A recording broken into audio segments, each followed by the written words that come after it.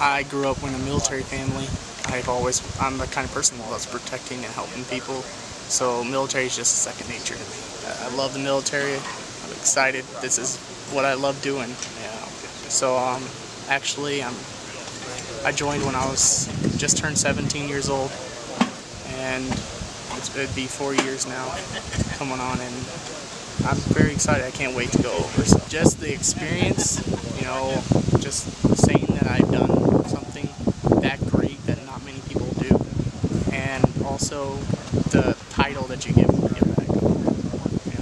People just are so happy and so thankful for you because you went over there, and I just love that. So family is a very big supporter, just not the supporter of the type of job I chose. What is your job? Infantry. So they don't care for you to be right on the front lines then, huh? Not really. My uncle's in infantry, and they know what kind of pain he's seen. But luckily, he's still alive, but they know what he's seen and what he's been through, and they just don't want that for me. I have a fiance.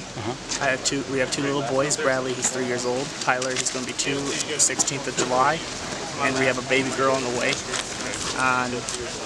So pretty much, I've been just telling them I'd be going over there to build sandcastles. My kids, of course, and then my mom, just plenty of family readiness groups and talking her through it and telling her that God will be with me and I'll come home safe. I'm a very family-oriented person. I love kids. I love my kids to death. Just the time being away with them like this long just kills me. I have to talk to them or hear their voice every once in a while. So.